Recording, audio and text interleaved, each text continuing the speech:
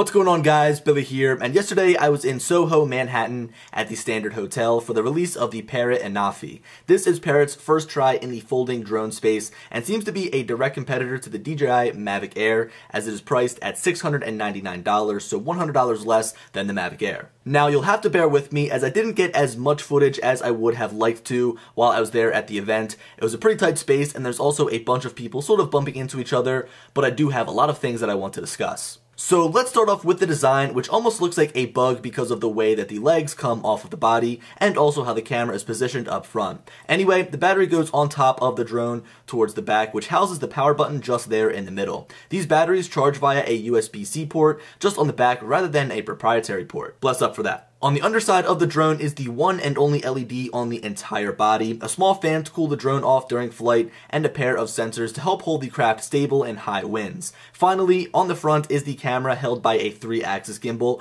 which we will touch on a little bit more later once we discuss the specs. Overall, I'm a big fan of the design. Like I said, it sort of looks like a bug, and they certainly did not want us to forget that during the presentation, as they showed us how the Anafi was designed to resemble a bee. Folded up, the drone is very portable, even though it doesn't come with a gimbal guard on the front. The legs sort of protect the camera and gimbal towards the front, which is a nice touch. Speaking of unfolding, this thing is so easy to unfold. For some reason, it's weird unfolding the Mavic Air or the Mavic Pro, just because the legs open in different directions, and one set needs to be open before the other, but I do have to say that unfolding the Anafi is as painless as it can get. It gets even easier to fold it back up once you're done. Something that you may have noticed when looking at the front view of the drone is that there is no obstacle avoidance sensors on this drone, except for the one on the bottom of the drone to see when it gets close to the ground. I'm not one to rely on the obstacle avoidance sensors on any of my drones, nor do I think anybody should rely on them, but they are nice to have there for certain situations, like maybe I'm flying a little bit further than I should be and I don't see a tree in front of me, maybe my depth perception is off.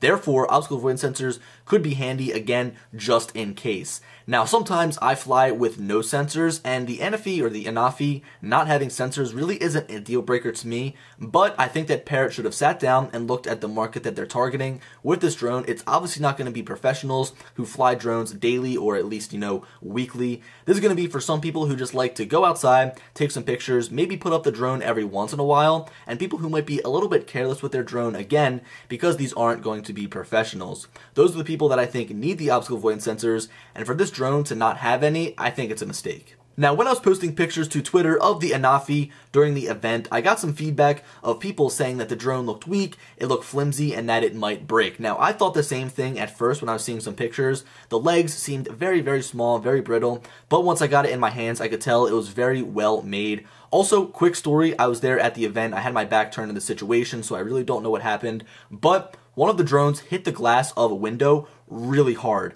I turned around, it fell from about 15 feet down, hit the ground, there was a very loud cracking noise, and it was fine. They picked it up and they kept flying it for the entire event. There will always be certain situations out there where you hit something that you shouldn't have hit going a little bit too fast and your drone may break. So as far as crashes are concerned, it really does depend on the circumstances, but during regular use, I think that this drone is going to hold up just fine. Okay, so that's the design. Now let's talk about specs. First up, performance. This drone can fly at a maximum speed of 33 miles per hour when it's in its sport mode, and it can also withstand gusts of wind up to 31 miles per hour, which is pretty impressive for this small craft. The Anafi also has a maximum flight time of 25 minutes with its battery that can hold 2,700 milliamp hours. They had a few of the Anafis flying around and I got to capture some of the flight, but it wasn't enough to get a feel for the true performance of this drone. They also let me hold the controller and move the drone around a bit, which was cool, but I really can't say anything about how it flies until I get it outside and push it to its limits. The range of the drone is nothing that we haven't seen before. The signal is transmitted over Wi-Fi at 2.4 or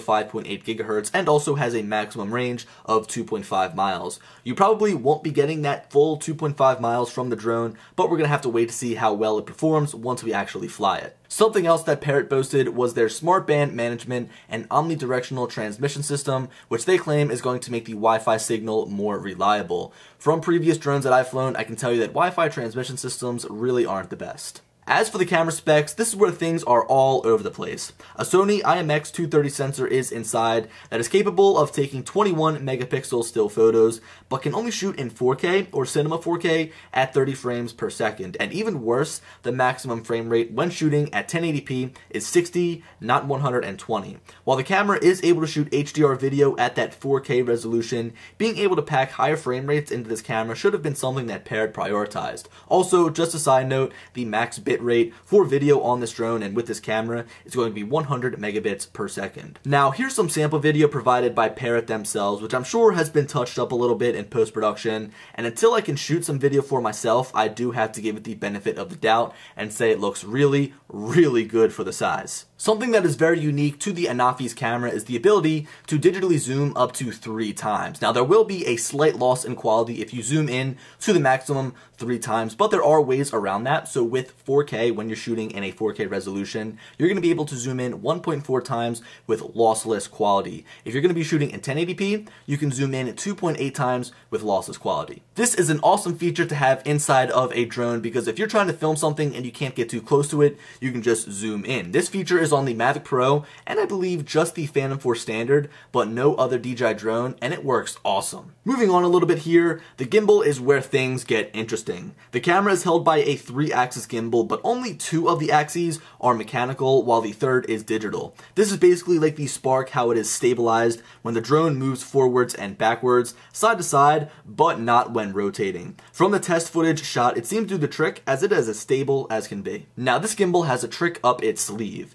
Because of the design, the camera can rotate an extra 90 degrees to look straight upwards, giving you a full 180 degrees of motion. This is something that I haven't seen in a drone except for the Matrice 200, which actually lets you mount a gimbal to the top of the drone and costs several thousands of dollars. Here's some example footage provided by Parrot, and I have to say, this opens up a whole new set of opportunities for shooting, and I'm really excited to see what I can do with it. Also, just a side note for those wondering, because of how small the propellers are, there is no chance of them getting in the frame, which is just great attention to detail by Parrot. Props ruining the shot has always been a problem. Also, if you look at the sides, there's thin plastic pieces that protect the camera and gimbal assembly. This will add good protection to one of the most fragile pieces in the event of a crash. Now I want to move sort of away from the drone and take a look at the controller and flight application, which work really well together. On the front are the 2 joysticks. On the back is a gimbal slider and a zoom slider, a reset button which brings the zoom to 1 times if you're zoomed in, and also the gimbal back to center in case you're pitched up or down,